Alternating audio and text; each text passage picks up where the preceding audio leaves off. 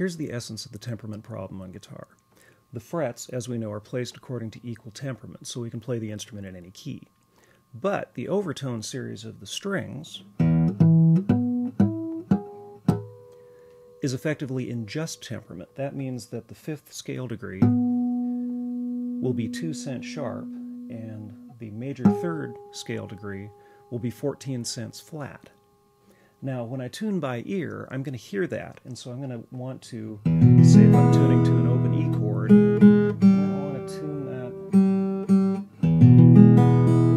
that major third a little flat. You see, it has a very consonant sounding E chord, and I can confirm what I've done if I play that harmonic against an artificial harmonic of the first fret of the G string. You can see I've matched that pretty close. Okay, so that gives us a great sounding E chord, but the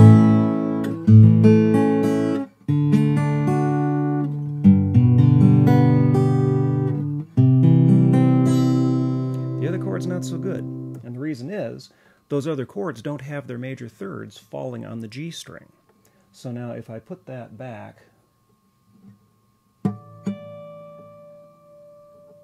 and tune to thirdless chords, here's an A and an E, no thirds, just roots and fifths. If I get those two equally in tune, now my open E chord, the third's a little edgy, but it sounds okay. But the other four chords will sound equally in tune.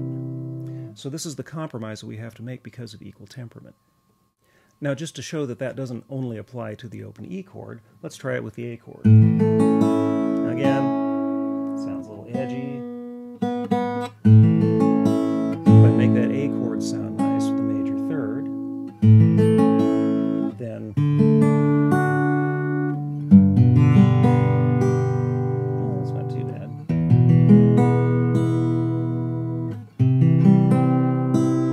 See what's happened. Again, I've tuned to the overtone series, to the major third in the overtone series.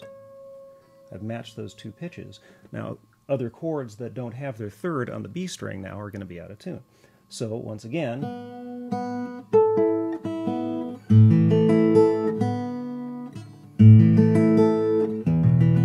if I tune to my open thirdless chords, the A chord sounds pretty good. It's a little edgy there, but again, D sounds pretty good.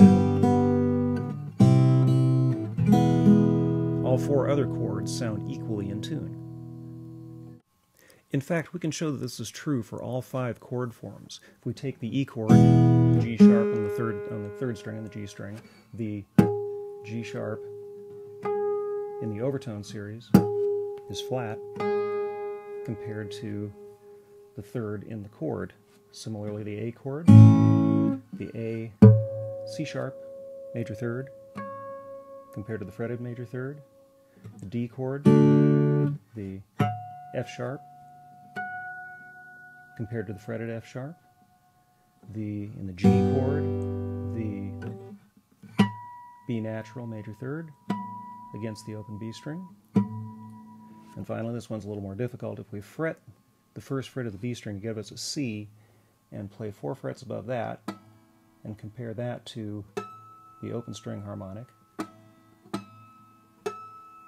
those two E's, again, have the same discrepancy. So you can see the major third in the overtone series is always flat compared to the fretted note. Now, if I tune by harmonics, as we say, from the octave to fifths harmonics on the 5th and 7th frets,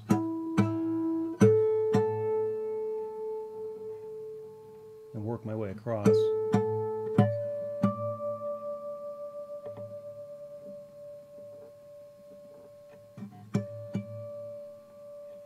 I'm going to add 2 cents with each string pair until I get to the G and B string, in which case then I'll have to go again to the 4th fret harmonic, which is the major third, against the octave. So then I'm going to lose 14 cents there, and then gain 2 back at the high E.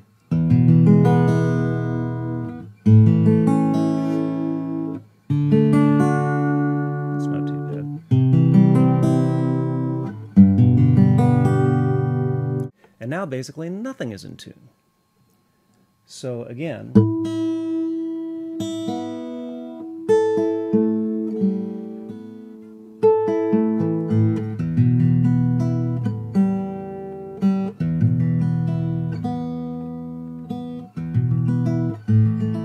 our thirdless chords come to the rescue to make